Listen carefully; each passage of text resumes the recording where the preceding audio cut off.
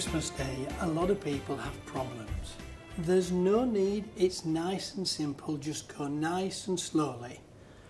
I'm here to help.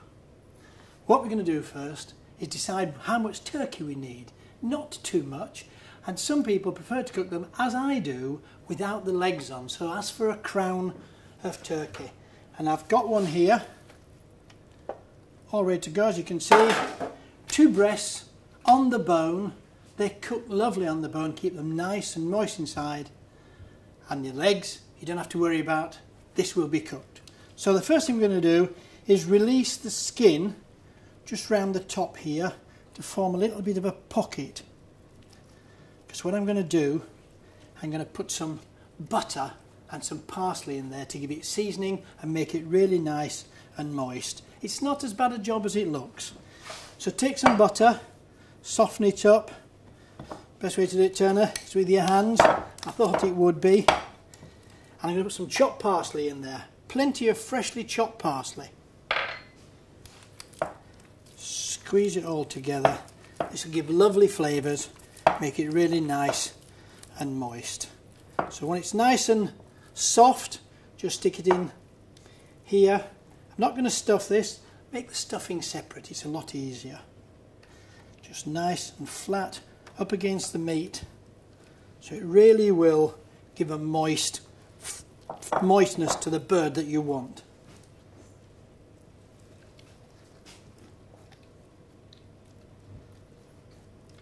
Once you've got everything in there, just clean the hands quickly.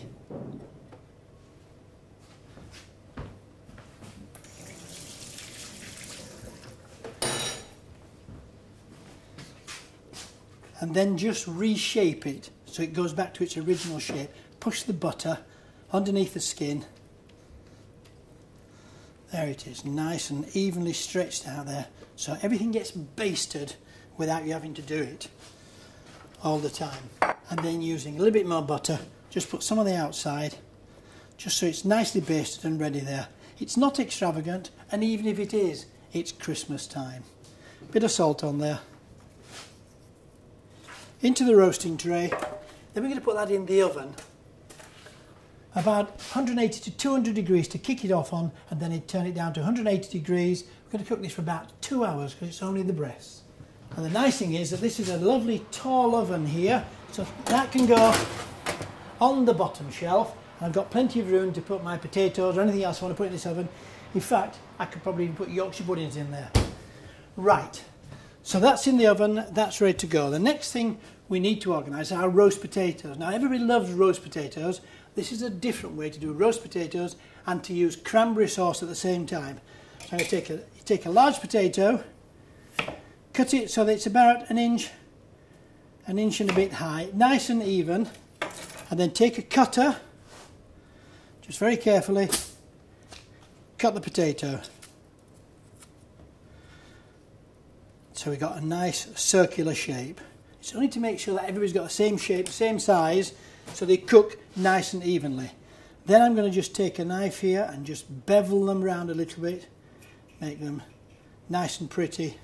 Next I need a Parisian spoon. Now you might call this a melon baller, they call this a Parisian spoon. And what I'm going to do is take the centre out of that, and that's where we'll put the cranberry sauce when they're ready. A lovely little potato is this. So now we'll go across to the stove to put the potatoes on. Pan on, nice and hot. Bit of butter in there.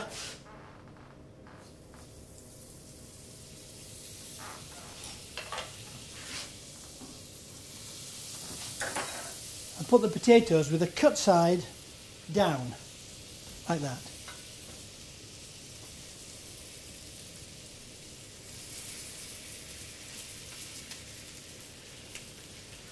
Now you have to be patient, get a really nice golden colour, and make sure then you've got some stock to cook the potatoes in.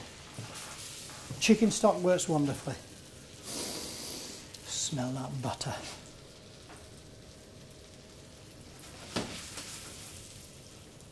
As the colour gets golden brown, just like that one, turn them over. That one's the same.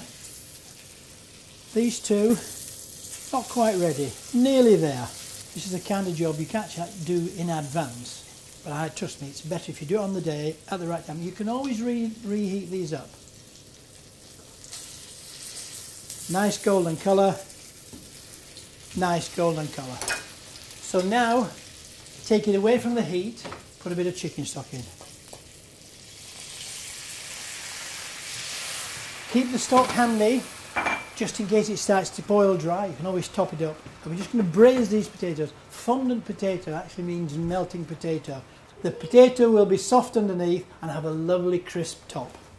Into the oven it goes. Our turkey's looking great already.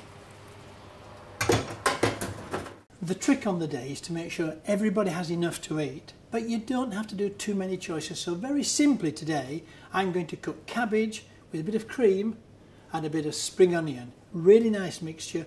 That's my vegetables. So, take a good old cabbage, chop it in half, get rid of the outside leaves,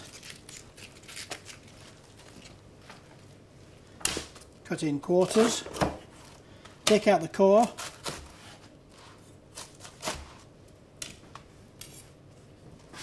and then shred the rest as finely as you can.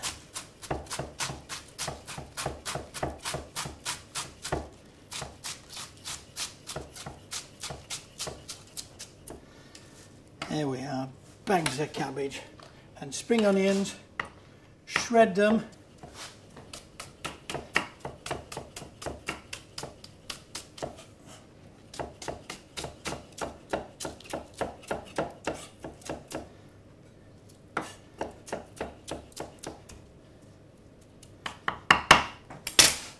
Now we need to check the potatoes and we need to check the turkey. So let's quickly check our potatoes. Those are looking good. Yeah, potatoes are cooked. They've been in there for about 40 minutes. So we can put those to one side. Let's have a quick look at, oh, this is looking really good. Look at that turkey, that's looking really, it's been in there about an hour and a half. So what I'm going to do now, put some wine in there, give it some steam, a bit of moisture, you don't want to lose that, flavour for the gravy.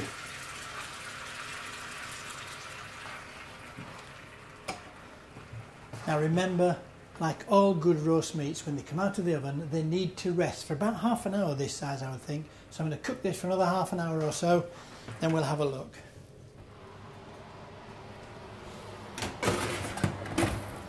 So we're now going to check, see if the turkey is ready. The moment of truth. This is looking fantastic. Now we don't want to throw anything away, we want to keep all of that. If you're not sure, if you've got a meat thermometer, stick it in there at the deepest point, just see what temperature you want. You want to be above 68 degrees. This is perfect. Take it out, leave it to rest. So into here, I'm going to put some shallots. Just got to get all that flavour from the turkey. Put that over there, just to cook for a moment and get it all cooking together. Right, now whilst that's happening, I've got some water here boiling for my cabbage. So I'm going to put a bit of salt in there. And a pan on here.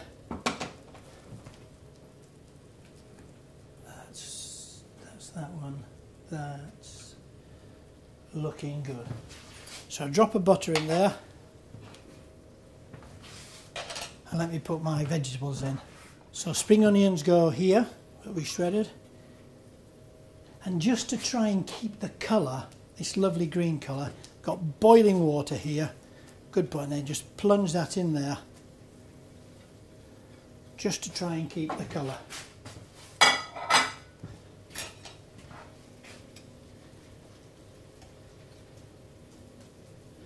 And almost as quickly as that, have a quick look over here.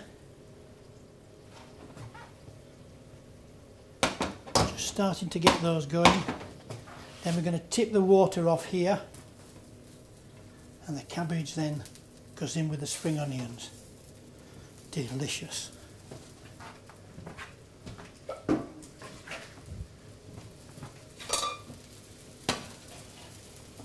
So that's on the go there, that's looking good. Take my gravy, just look at that, bags of flavour in there. I'm going to strain it off into a clean pan. Let's get rid of that. Add a bit of stock in there.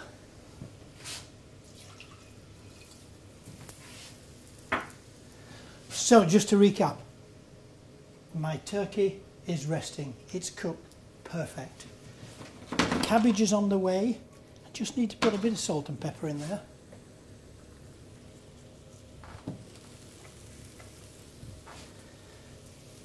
Bit of cream in there.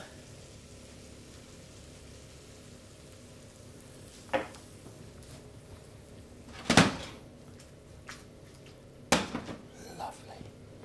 I just think this cream cabbage is so delicious. It's got bags of flavour. It's got lovely colour. Not everybody likes cabbage, they love this.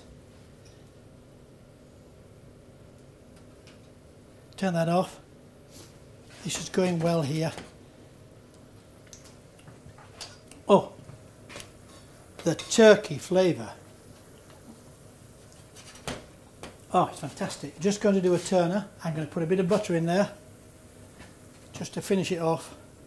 It's Christmas Day.